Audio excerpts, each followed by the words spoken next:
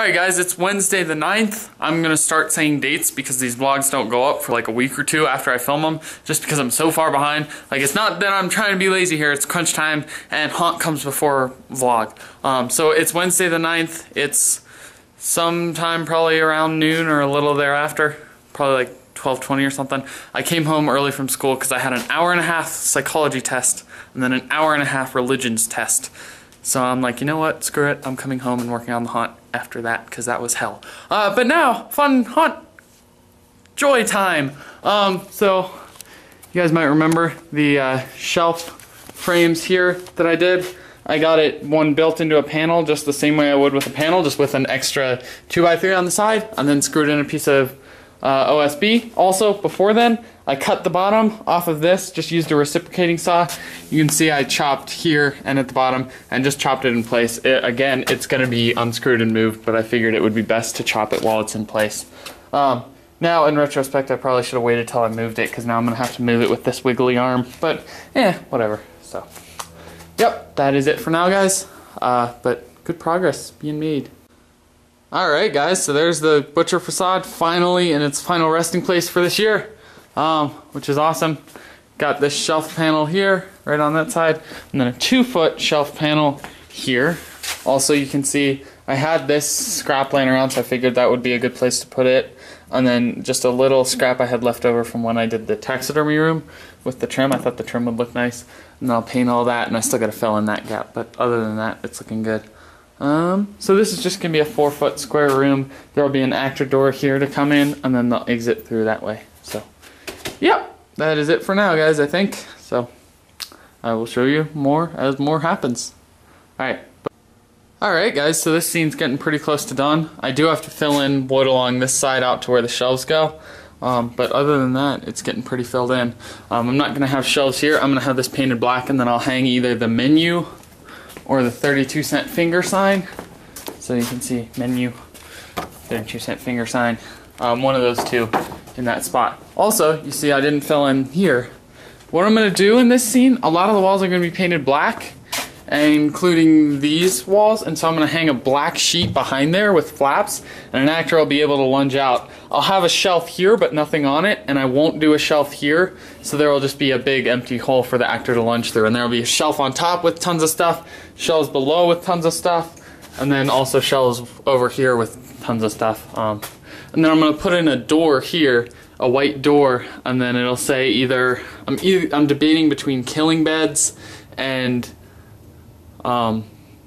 something like employees only or restricted area or something like that. So yeah, that is it for now, guys, but making good progress. And this is now like a freestanding structure, but it's got all 4 sides on it, so it's really sturdy. It started off super wobbly, but now it's pretty sturdy, and it'll be screwed in even more, so it'll be even sturdier than this. But okay, I've rambled enough.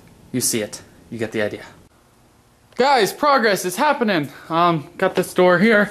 It's gonna be blocked so it doesn't swing in here. I'll put something up at the top, but for now I'm gonna leave it so it can swing in here so I can do like painting in the other scene. But it'll be a door that you push through. We've got the arch here. I was gonna do the arch in the basement, but I have a panel of just the fake wood paneling that I'm gonna put up from here across, so that'll be effective there. And I'll just have this in the killing chamber. Over here, I'll have a little actor doorway there, so someone could get a scare if they wanted to. And then I started working on the other side of Hell's Gauntlet here. For those of you new viewers, Hell's Gauntlet is what I'm naming this. As you can see, there's 2 windows on either side. There will be an actor with a circular saw, of course with the blade removed, on either side lunging out of those 2 holes. So that's going to be awesome. Also, you're getting a better view for the actor area, which is huge this year. I cut back on the size of the Slaughterhouse, if I haven't said that 10,000 times already, just because of time and budget, but it's still going to be amazing, and it's going to have that much more props in that area. But that left a huge actor area in the middle. This will be good for storage and just for getting actors from point A to point B really quickly and really effectively. And there will be a doorway here for this actor with this saw to come out and chase them out. There will be a doorway here for this one to lunge through, because this one's going to be one that gets a skill saw with a power cord. This one's going to be cordless. And then there will be an actor here with a chainsaw that'll come out because the chainsaw has to stay outside because of the fumes. But it's going to be an amazing finale area. And of course everything has to be painted in here except the arch and I guess the white side of the door. I'll keep white because that's really creepy looking. But yeah, that's it for now, guys. Still getting a ton done. Still going to keep working. So.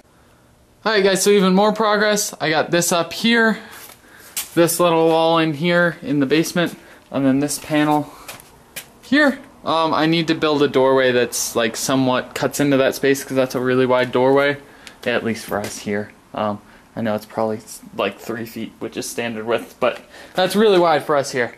How this is going to work is this is all going to be painted black. This side I'm going to do what looks like a wall of the slaughterhouse, so it looks bigger than just that big. I think, because I have a bunch of signs I need to put up and I want to put one of them here, so I'm going to do that. So, what else is there to say? So this is going to be painted black, so it seems like there's nothing there. And I'm going to hang black sheet. I'm going to hang a black sheet here for an actor to pop out through. And just with the way I'm going to light it, I'm going to draw all the attention over here so it'll look like there's nothing there and the actor will pop out and it'll get a good scare. And then I'm going to put like a railing from here out to like 2 feet on both sides, so that'll be good, so it kind of ushers people into the slaughterhouse.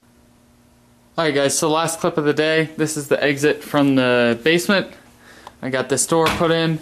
The frame was like 4 inches further that way, but I just dragged these in a little bit to put the door in, and that looks really good. Looks nice from the inside too. And I'll put something along that top strip too, but that'll be really nice. And then boom, it'll open up and there's the butcher. So yeah, that's it for tonight, guys. Framing is getting really close to done. Like from the start of today to where I am now, I did more than half of the framing that was left. I may need to go get a few more sheets of OSB from Home Depot because I'm down to just one. But let me show you what framing is left to do because it's very little. I have to fill in this space here, put a 4-foot panel along there, finish that ramp, put in a 2-foot piece right here, and I'm probably just going to use this gut table and then just put a 1-foot strip across the top. Build a little ramp just to hump over this little thing. Fill in here, do that top strip, build this wall here, and then just build the exit wall right along there. And that's pretty much about all the framing that's left to do. And then, I mean, there's going to be a lot of paint, but that'll all happen within the next week or so. So, very exciting stuff. A lot getting done today, or that got done today, I guess. So, yeah, let me know what you guys think of all this. So, that's it for today, guys.